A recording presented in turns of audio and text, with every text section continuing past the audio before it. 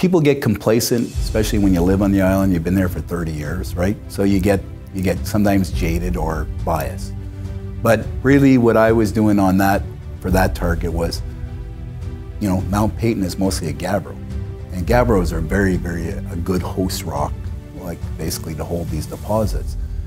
So then you had some till, and you've seen the structure in the geophysics. So me as a researcher in a probability scale, that was kind of a no-brainer that we should stake it because we're the first people to ever soil sample it. And then lo and behold, there was a whole bunch right on our northeast corner of the boundary.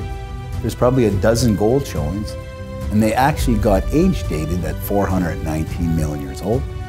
That's that 410 plus or minus 10. So right there in the right mark with the right age in the gabbro. So why not look for the rest of it?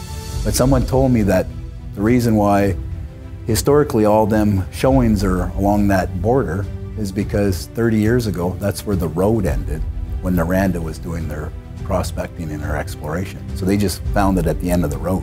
Since then, there's roads everywhere on Mount Peyton.